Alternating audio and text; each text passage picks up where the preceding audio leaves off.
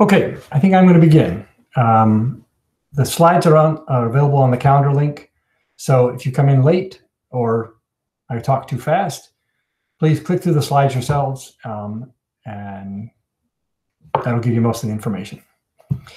So I want to introduce a new idea, a new term called CanvasKit. This is not an official term. This is just what we call it, but hopefully you'll find it interesting and maybe give us some feedback on it when we're done. So CanvasKit started out just as an experiment on my team. I work on the Skia graphics team. We wondered when we saw WebAssembly announced if we really could build our entire C++ engine in WebAssembly. Over time, we discovered not only can we, but it's actually pretty great. Very rapid turnaround time, very quick to iterate on JavaScript bindings, JavaScript test code, and having it all backed with a C++ engine. So that's what I'm going to tell you about.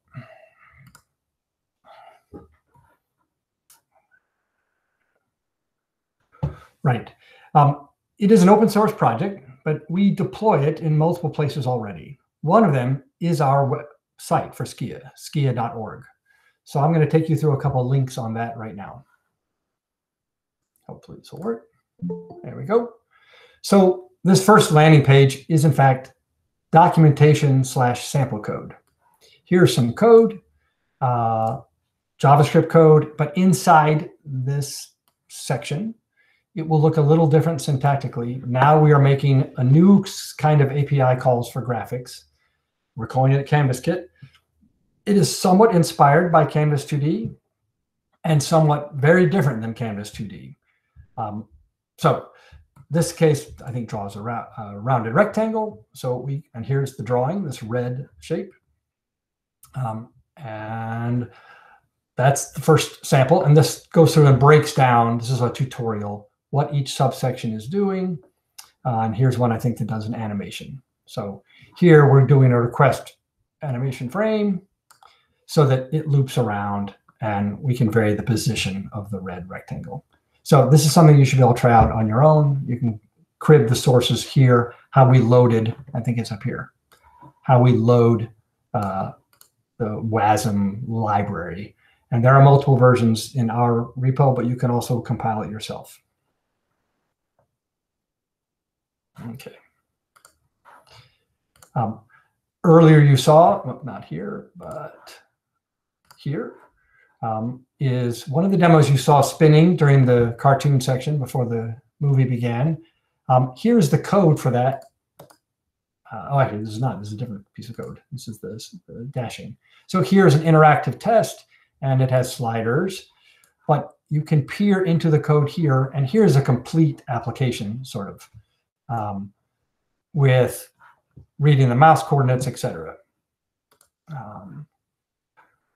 Right, and I'll take you back to this demo one, this site. So in here are some very small cribbed up demos. Again, these are perfect for inspecting and looking at the source code. Here's the hello world. And if we right click and inspect this, we can see the source. And here the source is pretty short. We have to just make a surface. So we call a rendering target.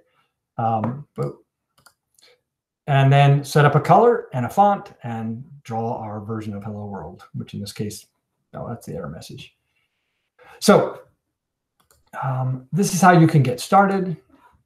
And I'll just note, if you stumble into another place on skia.org, you will see something that looks similar but different. Here's our actual C++ documentation. And in here, and here are some example drawings. Here, if you click the image like this, we also get code, but now you're actually getting C++ code, which runs. So I can make changes here. So the rectangle is blue. Let's see, there's the color. So we can change this. And hit run.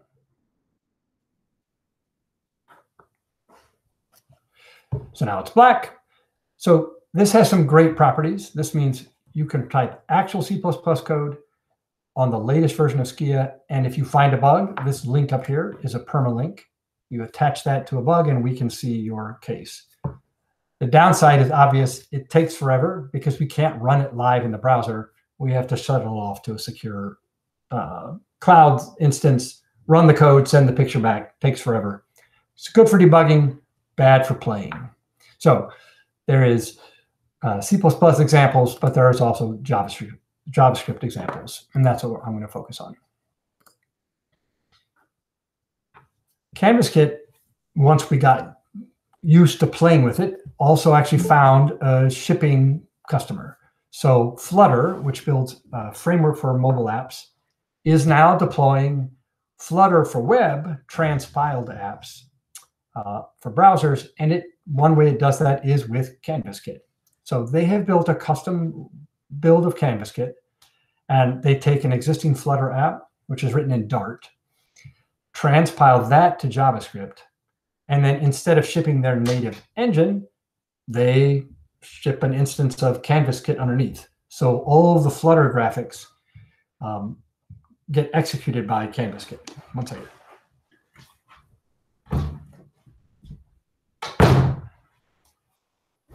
So, and here are some links to some of the Flutter documentation for this happening. Yet another use we have found for this is, in fact, to not just play around, but to actually use it to try out polyfilling and experimenting with new web APIs. So I have a couple of links here, and I'll walk you through them. But the general idea was when somebody proposes an idea for something in CSS or HTML or Canvas, anything graphic related, we are sometimes able to prototype that very rapidly using this CanvasKit WebAssembly library, try it out in live browsers, get a feel for performance, get a feel for the ergonomics of the JavaScript bindings before we have to really commit to writing complicated code in the browser to flesh it out. So here are some examples. One thought in the CSS world is, can we control high quality filtering better? Today, Chrome happens to use a Mitchell bicubic filter, which has a couple fixed coefficients on a given cubic equation. These two sliders at the top, as I pull them, you can see the bottom right image changing somewhat. These actually are my little mocks for controlling these two variable coefficients in this family of bicubic filtering curves. So we're able to quickly, and there are other versions of this demo, try out different settings with different test images and see what do we think of the sharpness versus the fuzziness, does it ring too much, etc. And some crazy ideas. So the bottom right is this bicubic sampling of a tiny bitmap scaled way up. The upper right corner is just bilerp. So this is hardware filtering, very ringy, but predictable. The bottom left is a wacky idea. It was, what if we found some hybrid between pixelated and the bilerp, the top two cells? So this slider does that. So we're slowly fuzzing. We're lerping, basically, between pixelated and fully filtered. It's an experiment. It's a way for us to play quickly and see results in a browser. And all of this sits on top of CanvasKit. So again, if I right-click this to inspect it and look at the code, now it's a little bit more code than before, but not much. You can see some drawing calls in here. We're setting shaders and rectangles, and a little bit of mystery red code in here. We'll get back to that. So please find these links and inspect them yourself. We took that particular experiment a little further. There is now a discussion group specifically about this crazy idea of pixelated upscaling with a little bit of smoothing. So we tried to implement that and see how efficiently can it be done. At first thought, we thought we would have to do 2 passes where we have to scale up mostly, make a buffer, and then scale that up a little bit with hardware. So this experiment shows an alternative to that. So as I pull the upscale factor. That's what the slider is doing. You can see the striped image on the top is the actual image, and the lower one is just a blown up version so we can see the pixels. But now what we're looking at, top and bottom are roughly the same. The bottom is this what we thought was the only approach. Do 2 passes, scale an image up, make a new buffer. Now scale that up a little bit with Bilerp. The top has written a custom sampler inspired by that multicolored one that tries to get the same results and do it in 1 pass. So we think we're pretty close. Again, try inspecting this code and you can sniff out what we're doing in that sampler. The last quick demo as a playground for new browser APIs that my team works on. We have a proposal out, the beginnings of one, for a text shaping API to make it easier to do international and rich text, hit testing and formatting and drawing fast in multiple contexts, including Canvas 2D, but not just there. And so we wrote a very simple text editor using this API. So in this window is a very crude editor, but I can hit test the text, highlight, detect different styles. In this case, we can change this to bold, change the size, maybe make it a color. Not an impressive text editor, but if you inspect the JavaScript, you'll see all of this isn't done JavaScript with a single new proposed API that took in a whole formatted description of the paragraph and returned very low-level outputs so that the rendering step was still up to me. In this case, I'm rendering with CanvasKit, but I could just as likely render it with Canvas 2D or WebGL or something. This is just trying to say, we want to discover, are we providing enough information in a new proposal to do something useful? And here we're using CanvasKit as a playground to test that idea out.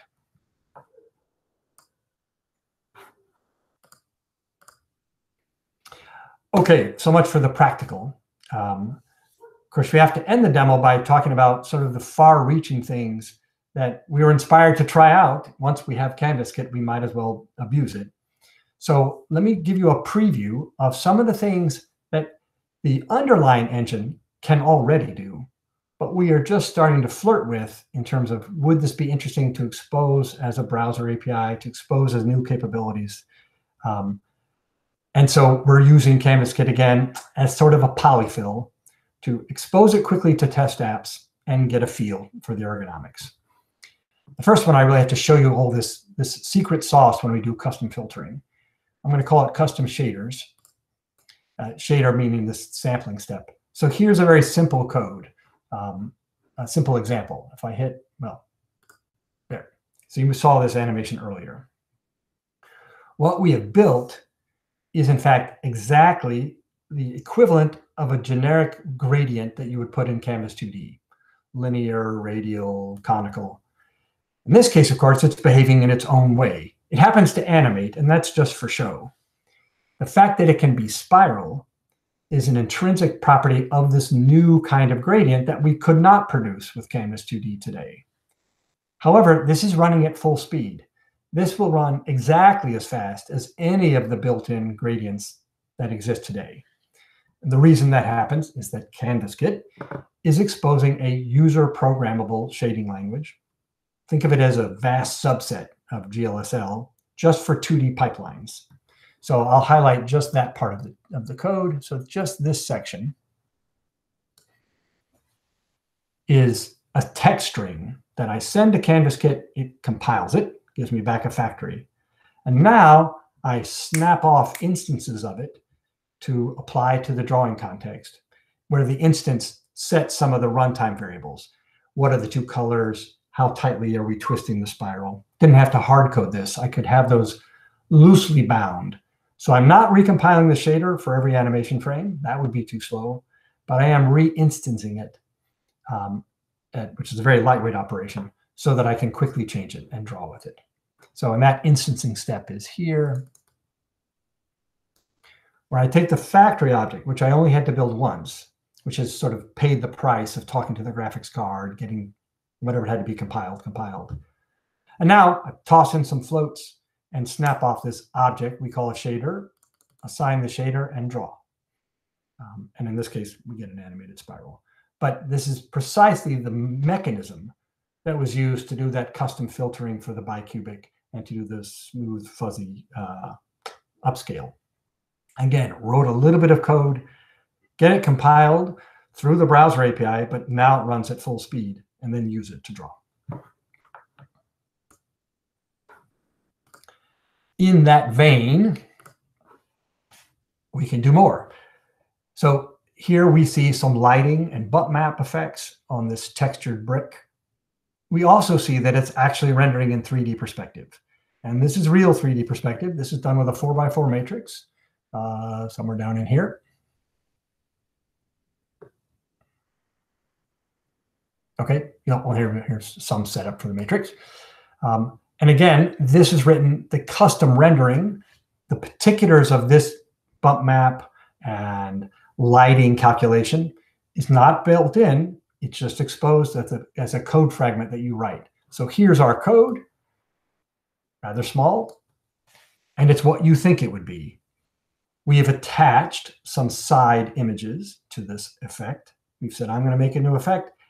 It has a child attachment, which is a texture, which happens to be the brick, and another texture, which is just an image, which happens to be normals that tell us where to put inner shadows. And we just sample in, do some dot products, computer brightness, and now we have a lit 3D cube. So by combining the custom shader capability and the fact that we have a real 4x4 matrix and we can decide who's front facing, we can do a real 3D. This is not a replacement for GL, but we can do 3D looks inside this 2D environment because we didn't need much else once we had the matrix and the custom shader.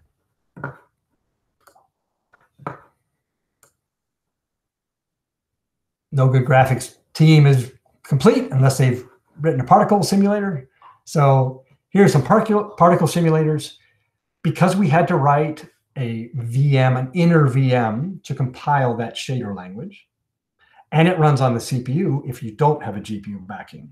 So we have an interpreter and a JIT that we fall back to for CPU execution. Well, it turns out you can use that to run just about anything. So here we've taken sort of classic definitions of generators and particle systems, take in a little program from the caller, in this case, compile it for the CPU, not the GPU, and then we can do animated particles. The reason this runs so fast, which it does, is that the underlying rendering step is all done in one call. So all the dots, the multicolored dots for that cube, or the explosion, or the gas flame, this is, I don't know how many, 5,000 little different shapes drawn. All of these are bulked and drawn with a single API call through CanvasKit, pulling from an atlas or something. Again, so that we can mitigate the overhead of a JavaScript browser binding cost and still get very high-speed animation in this 2D system. Last, to sort of show you the grandfather of animation systems, which is After Effects. So another side project on the team was to look at this very popular open source plugin called Body Movin', which has now been renamed Lottie, where you take After Effects projects, export them as a JSON file, and then try to run the animation in real time. So we have such a player. We call it Scotty. That's a play on Lottie. But we took that code, which sits on top of CanvasKit, and we put all that in the browser. And so now I'm playing at full speed these After Effects animations right in the browser with, turns out, better performance and better fidelity for some of the exotic features than you could have done with Canvas 2D. Some of the new features that After Effects likes to export are just not expressible in Canvas 2D. So we needed CanvasKit and its expanded capabilities to simulate those and get those to run.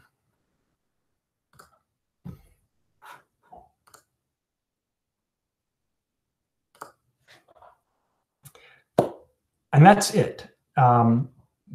Just to quickly summarize, this is all available and all really not official. We have an open source project. We are shipping official versions of CanvasKit as part of the Flutter deployment project, but they have their own version. So feel free to look at the sources, build it yourself, give us feedback.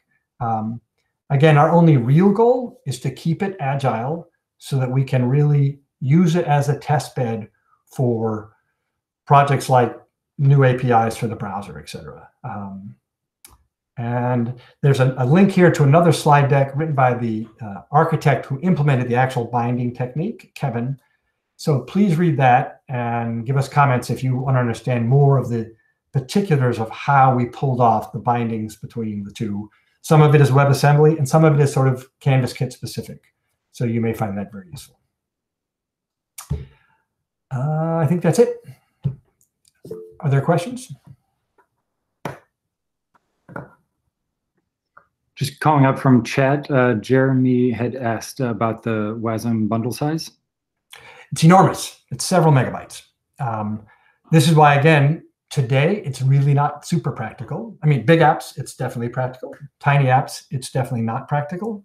I will tell you, I showed you the text editor API. I may re-demo that. That has inspired us to fission off that part of the functionality in CanvasKit, which is text shaping, et cetera, and make it its own kind of separate piece of functionality, and perhaps just get that added as an actual web standard. Because if just that one step, shape a rich paragraph of text and give back the answers, were built into the browser, we actually speculate the entire size of CanvasKit would get cut in half. And this is just due to all of the transitive necessities to do that correctly. We need a big piece of ICU, and we need harfbuds. And those third-party libraries are very dependable and very large. And so we think we may have found a way at least to cut the size in half. And hence that text thing. And I'll pull that demo back up. Super cool. Thanks. Yep. Thank you. Just for fun, trivial question. Respect to the correct texturing on those 3D transforms? Question mark? Yep. We're going through jail hardware. It sees the full 4x4 matrix. Neat. Let me reshare that window.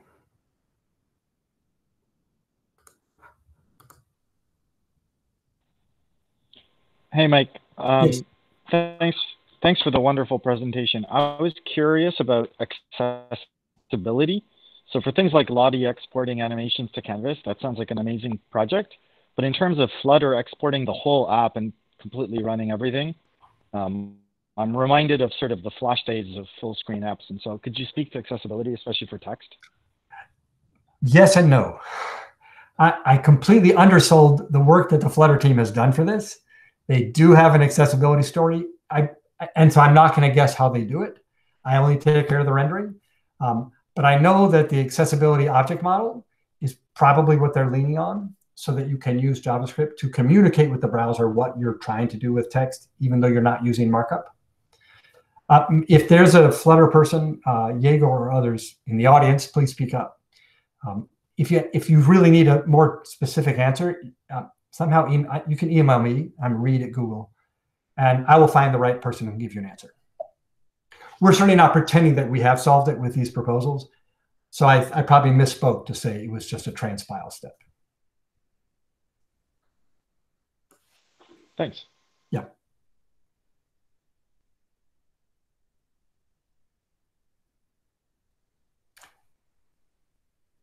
I know we're close out of time. While we're paused, I have to just, I have to show the secret demo that you wait till the end. So here we are back in this text editor. I can make some text larger again.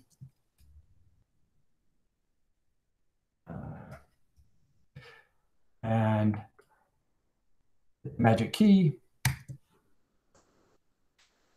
And hopefully you recognize that animated gradient.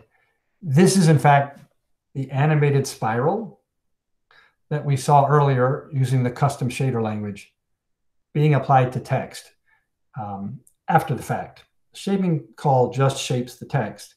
But now that I have raw glyphs and positions, I get to draw them however I wish. So since I'm in CanvasKit here, I can throw all the bells and whistles at it.